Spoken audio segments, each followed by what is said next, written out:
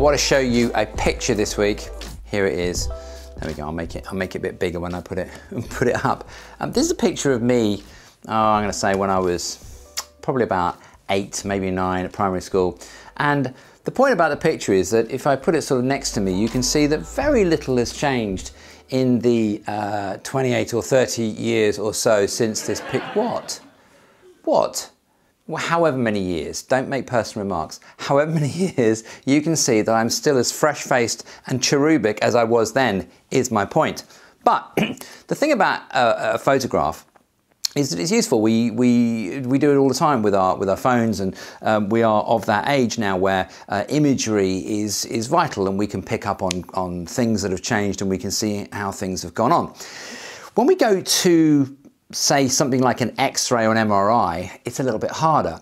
And the trouble is that you have an X-ray and it's a photograph, or an MRI, it's an image, and you have this image, and from there you have to make a decision as to whether something is then wrong. It's a diagnostic sort of thing. You know, you go, well, here's an X-ray. It tells you that something's broken or something is damaged. And that's okay if you're looking for something like a broken bone. I had my collarbone broken, and you know, they took an X-ray. Yes, it's broken and it's not very set, and so therefore we operate. An MRI, a little bit more detail, but neither of these images are functional, and neither of these images give us an idea of what's gone on before, so we don't have any comparison. So when we have things like back pain or musculoskeletal pain, even when it's really, really severe, we need to be really careful about things like X-rays that we think are telling us something, but actually may not be telling us anything other than what our back or our spine or our hips, for example, look like now. Now, without the comparison as to what they look like 3, 5, 10, 15, 20 years ago, it's very hard to say that that problem has come from, you know, the pain that we have is coming from the problem that we then see on the X-ray. And back pain and spines is a really good example of that. So you might go, well, let's compare the spine to normal. Well, what's normal? You know, there isn't a normal. Like with asthma, we can say, well, this is what you should be blowing as far as your lung capacity is concerned. And that's been gathered from testing millions of people who haven't got asthma and finding out what sort of normal means. We can't do that as far as spines are concerned. So, you know, you can put 100 spines up on the wall and look for the one that's in pain, and you could find a really gnarly looking one that's got lumps and things sticking out of it all over the place, and you go, well, yeah, that's got to hurt. And actually the person behind it has got no pain whatsoever, and you find one that's, you know, textbook and looks normal, and of course they've got chronic pain. So the actual visual of something isn't really helpful.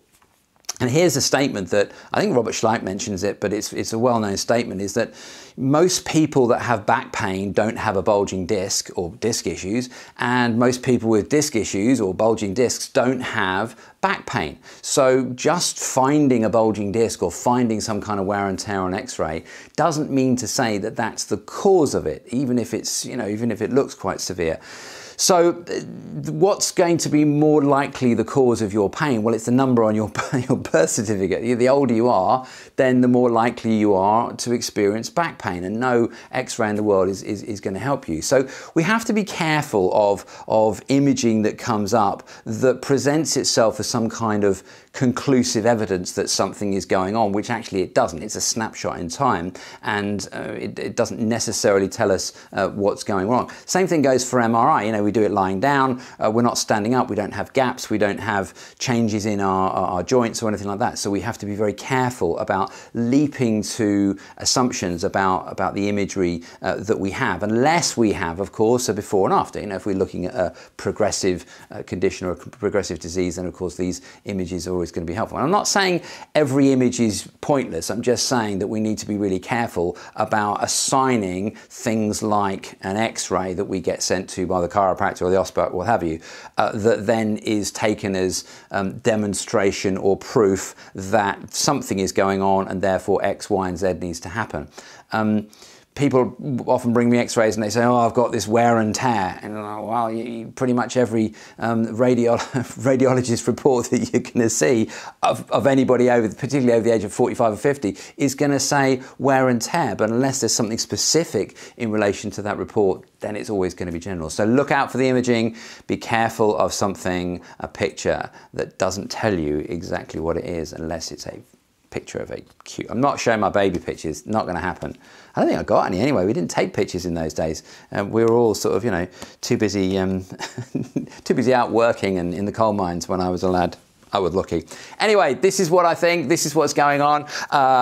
So what do you think? Have you had an x-ray and had lots of investigative procedures from it? Do you rely on them yourself? Let me know. Put your comments below.